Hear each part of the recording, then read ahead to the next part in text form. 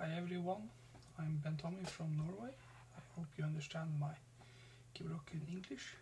I'm trying to show you how to make some simple running water in LightWave. The first thing I do is to generate the water. I use item, dynamic object and particles. I call it water and I use HV emitter. Here I can adjust a lot of things. I'm not going to do anything here at the moment. The next object I'm going to add is a collision object. I just call it collision. And the first collision object I want is a plane. And I move it down a little bit. Just so the water can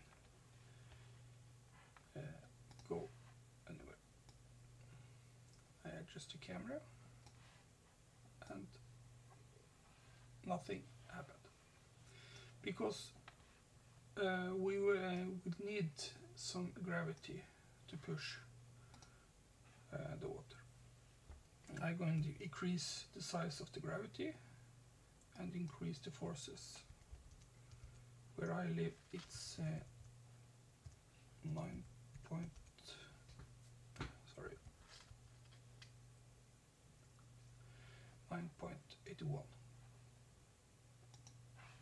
And now you see the water. I try to select it. You will now see the water is running. But if I now try to render this, nothing happened. And the reason for that is I haven't activated yet. I need to go to Windows, Volumetrics, Fogs and Options, and here I need hypervoxels. I double click on that and select water and activate it. Now we try to render and we see something is happening. But that doesn't look like water, so I'm going to shade it and trying to make some water fast. The color of water is nothing, so I set it to black. The specularity is high on water. Glossiness is also very high. Reflection set to about 36% and transparency something like that. Now I try to render it. It seems like nothing happened. But if I now try to go to backdrop option and add some backdrop, I personally like Skytrace 2 and I try to render it. Now it looks a lot more like water. If I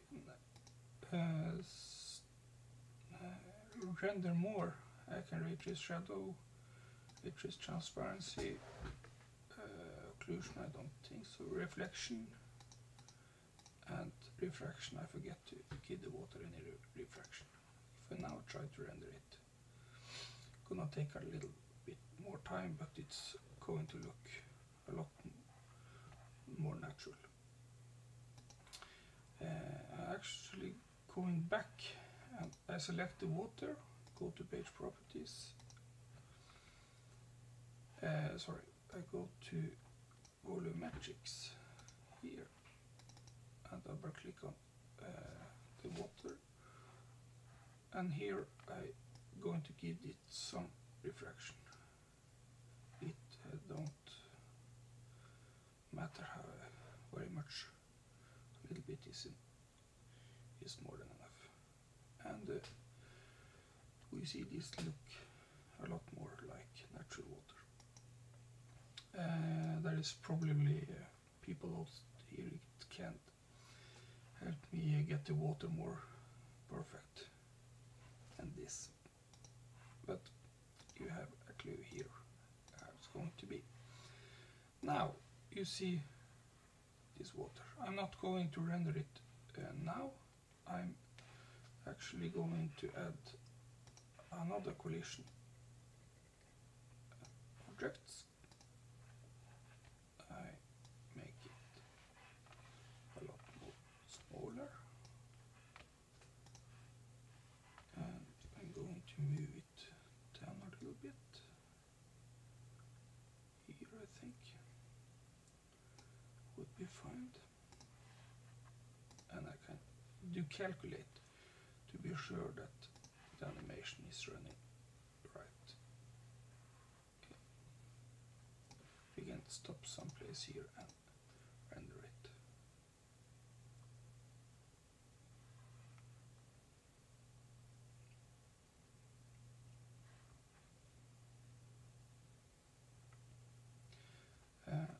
Now we can try to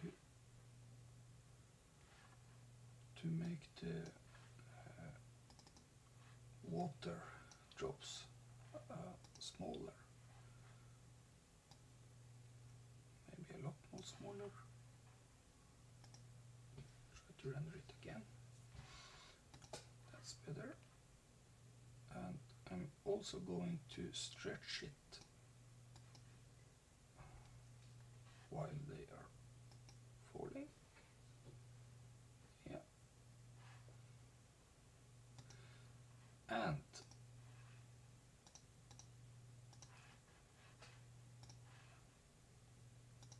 I'm going to increase the birth rate a lot.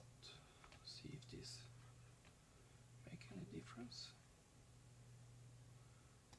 Did I increase it even more? And again. Yeah, that's more like it.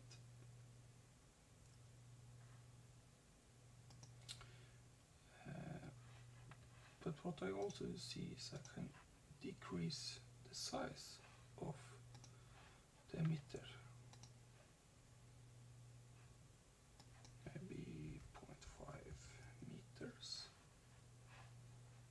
And what's happening is that the boxes where the water comes out from is getting much smaller, about half the size.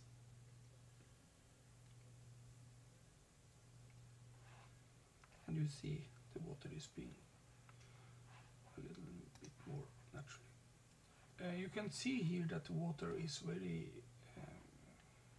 not smooth, but in reality it's very naturally, because water is running very fast most of the time, so you don't see it. But if you try it in slow motion, you will see more like this. I even try to do it even smaller.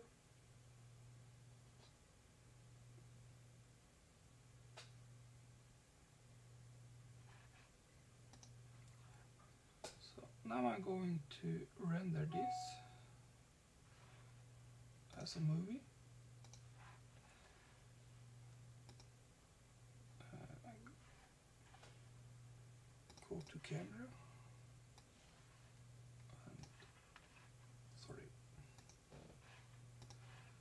I have the camera on another screen, and when I move it, it becomes like that.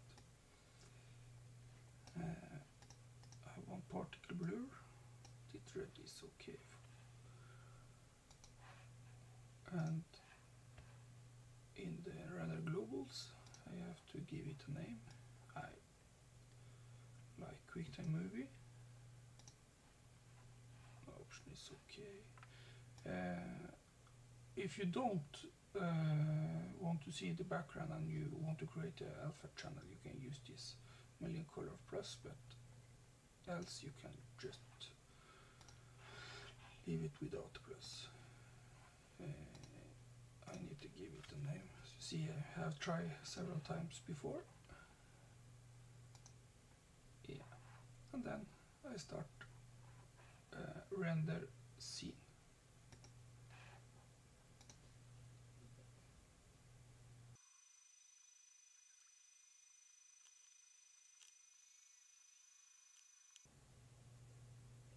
Yes, there my movie is rendering finish, and